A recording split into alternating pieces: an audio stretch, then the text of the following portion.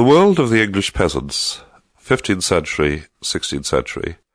England in those days was between 85–90% rural and peasant in population. It is now about the same percentage, suburban or urban. And even though farmers and farm workers survive today, it is just as one occupation among others, rather than as a latter-day peasant society, which some of our neighbours, such as France, still have, or Italy. Indeed, most people who live in the countryside today are commuters. They do not have rural jobs. They go into the nearest town to work, or they are retired people. So few things illustrate the otherness of the world of 1500. I think this otherness of historical periods is profoundly educative. Now, the need to think in terms not of the man in the street, but of the man in the field, the wood, or the heath, and the women and children there too. Peasant children didn't go to school much, if at all, and from the age of 5 or 6 they were looking after the geese or the sheep or something. I will approach this group systematically. Let's have a look at the institutional arrangements. The most important was the manor. A manor is not just a manor house, as we think today. It is a unit of land held by a lord, who could be an earl, a knight, a rich townsman, or an abbot or a bishop, roughly divided into two parts. There was the lord's own domain, which was like a sort of gentleman farm, which he might run himself, or lease out to a wealthy farmer. And then there were the tenements, the peasant small holdings. These were held on an extraordinary variety of arrangements and leases. Copyhold, for example, meant that the peasant tenant had a copy of his tenancy agreement. Customary tenants could be anything, depending on the custom of the manor, how they would hold. Villeins were a curious mixture in category of slave and free. They held their small holding, and in turn they had to do services on the lord's domain, at plough and harvest, for example, and they could not leave the manor officially, so they were not free in that way. At the top of society there were the freeholders, who held their land in much the same way as we might have a farm, a house or factory today. They owned it almost outright, but not quite. They still had to acquit a trivial rent. The main thing to get hold of is, in spite of the extraordinary variety of tenurial arrangements, tenures, or most of them, were hereditary, even though ownership was divided. I.e., if you were a copyholder, you didn't just hold your small farm for a couple of years. You had the right to pass it on to your son or to your nearest heir, as long as you fulfilled your obligations to the lord of the manor. Nowadays we're used to a much simpler arrangement. You either own your house or land, or you rent it for a fixed lease. In those days it was much more complicated. Ownership tended to be divided. This brings us to farming practice and standard of living. Well, farming practice had an extraordinary variety over Britain.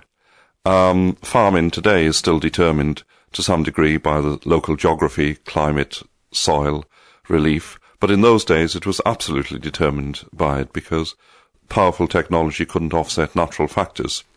You could roughly divide Britain to the pastoral west, Wales, Yorkshire, Lancashire, upland Yorkshire anyway, the West Country, Welsh borders, where the emphasis was more on livestock and on herding rather than on corn, and the arable east. Not too different from today in a very broad way, the arable east, East Anglia, the south east, where the emphasis was on nucleated villages and the growing of corn. But of course, there were pockets of pastoral predominance in the east and pockets of arable in the west or north. And everyone had to grow some corn, because if you didn't, you might starve. You couldn't export it. You couldn't import it in from Australia or America if there's not enough English corn. America and Australia hadn't been discovered, or hardly. So you had to grow your barley on the spot, even in upland Wales. But what it meant was that in the pastoral areas you didn't grow corn for sale. You'd emphasize your flocks. Agriculture was communal often, the famous open field strip system, where instead of a compact little farm, you had, or each family had, alternating strips in about 3 or 4 open fields. And this led to conservatism of agricultural practice. The emphasis in the village communities on cooperation, which meant according to customary practice. There was low productivity. For example, In the Wars of the Roses in the late 15th century, the opposing armies often hid in fields of corn near harvest time. And we think today, how could they do that? Because corn stalks are not very high. If an army hid in a field of corn today, it'd just trample the whole thing down. But in those days, corn stalks could be higher than a man, 6 or 7 feet. And you could hide in them. What it meant, of course, was the energy of the plant went into the stalks, and the yield of the grain was very low, maybe 2 grains for every 1 planted or something abysmal, which you only find in parts of Africa and Asia today. We've got rid of all that today. You had subsistence farming, therefore. The peasants usually only grew enough to feed themselves, maybe a little over to sell, but not much. And there was a vicious circle. Because pasture was low and of poor quality, they couldn't keep many livestock. That meant they didn't have the dung to improve either the grassland or the cornlands, which meant that productivity continued to be low, so they couldn't keep many livestock. Vicious circle. What about social divisions? There were many social divisions among the peasantry. There was the yeoman, the most successful, often a freeholder but not necessarily, who was a remote ancestor of the modern farmer, might have 50 acres or more, and produced more for the market rather than for subsistence economy, down to the cottager, who might only have rights to 1 acre, plus some rights to graze on the heath or common land. All over England there are places called Wandsworth Common, or whatever, Clapham Common, and they were once actually a vital part of the agricultural economy. Even though they're now in the middle of London, they were grazing for the community's livestock. They were also tended to be self-sufficient in crafts and tools. They'd make those in the village. A remnant of this until within living memory was the village blacksmith or wheelwright, who've now gone out as far as making agricultural machinery is concerned. They could take up non-farming secondary occupations, felling timber, fishing, helping the lords to hunt or fight. But all this limited and subsistence life led to an intense localism. Peasants spent most of their life around the village, unless they enlisted in the army, or were forced to enlist in the army, or starvation caused them to wander. They might go to the local market town occasionally, but even that not very often. You can't quantify how often they went to the local market town, because the records aren't there, but obviously peasants were there on market day, but they rarely went further afield in normal times. Indeed, going further afield was probably the sign of despair, disruption, war or famine, rather than the sign of prosperity, as we would think it today. Most peasants were illiterate, preserving often customs and dialects which went back to Anglo-Saxon times. They were not, however, totally outside the monetary economy. They would sell a little grain in a good year, but most of all they sold hides and wool from their sheep. This was the great time of the wool and cloth trade in the English economy, and everyone from the king down to the humblest peasant had sheep, although the humblest peasant had far fewer than the king or an earl. But they'd sell the wool and they'd sell the hides, and they needed money, say, to pay taxes, and they probably did a few of their own commercial transactions.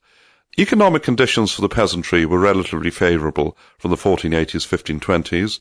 It was a time of depopulation. There were not enough people to work the land, so they had an advantage. There was a shortage of labour. They had an advantage vis-à-vis the lords. Then with the population rise from 1530, it turned to the worse, and you had all sorts of problems facing the peasantry in the 16th century, which I'll just enumerate. There was land hunger, which gave the advantage to the upper-class landlords, compounded by enclosure, often for sheep farming, so the open fields got enclosed, or heathland, worse, heathland and woodland, free grazing got enclosed, and peasants could lose their rights through chicanery in a law case.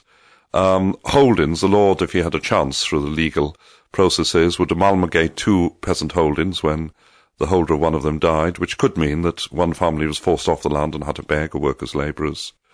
And sheep farming in itself was less labour-intensive. Ploughing with oxen, you've probably seen the picturesque medieval prints, was very labour-intensive, or drawings, prints or drawings, but sheep farming wasn't. It was a shepherd, his boy and a dog could look after lots of sheep in normal times. So there was population rise and unemployment. Shakespeare himself refers to this sort of thing in his plays by the 1590s.